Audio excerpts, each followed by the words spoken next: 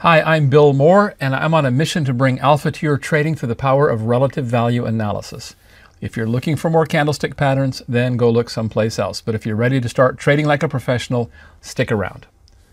So we went back to some of our old favorites, the 11 baskets, the components of the sector ETFs, and we ran it with a bunch of filters because there's a whole lot of products there.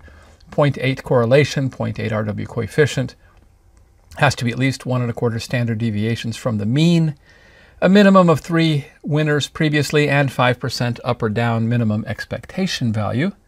When we did that, we didn't get as many as yesterday. I don't know if you watched yesterday's video, but we had perhaps twice as many results yesterday. So one day does make quite a difference here. But going through this one, the one I want to take a look at is here. Very nice looking. 0.96 correlation, 0.88 RW coefficient, 6 previous winners. So it looks very good. Let's look at it in the more detailed analysis.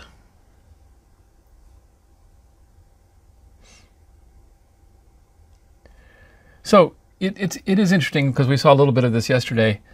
This is a perfect picture, and up here this is a pretty strong picture as well.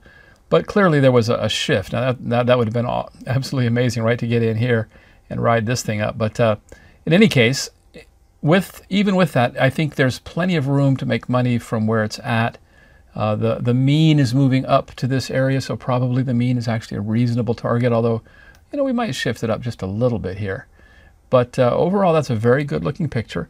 The back test is a perfect record, has a perfect track record, right? It's been outside the second standard deviation 7 times. It has returned profitably to the mean 6, and the 7th one is the one that's currently open, with which we are going to try to make a little bit of money. So let's add this to the observe page. So no surprises here. Again, if we, sort of chop the chart from here, look at it over, we would say that's a perfect picture. It is at its peak. It did come down a little bit today, so tomorrow keep an eye, and if it looks like it's continuing that process, then it might be time to jump into this. So let's take a look at the hitting probabilities.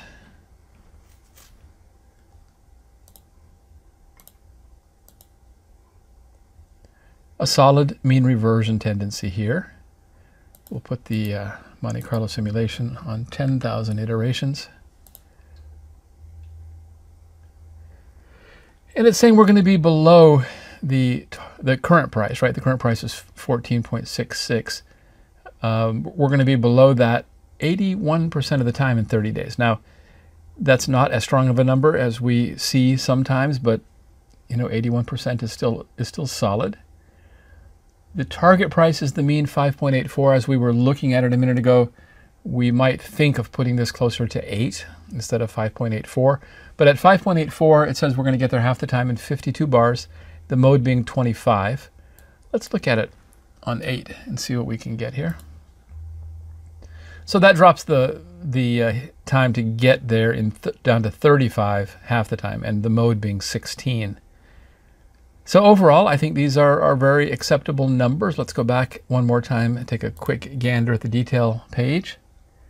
So it's JP Morgan versus Schwab, SCHW. The ratio we're talking about is 2.17. It's got a correlation of 0.96, RW coefficient 0.88. These are great numbers, and a perfect track record. It is outside the second standard deviation. It's kind of at a peak, and it did begin a move down today, but let's see what it looks like early in the morning tomorrow. But overall, this is going to be the recommendation.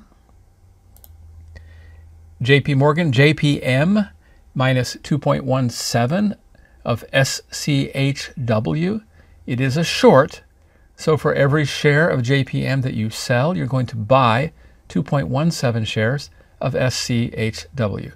Good luck with your trading.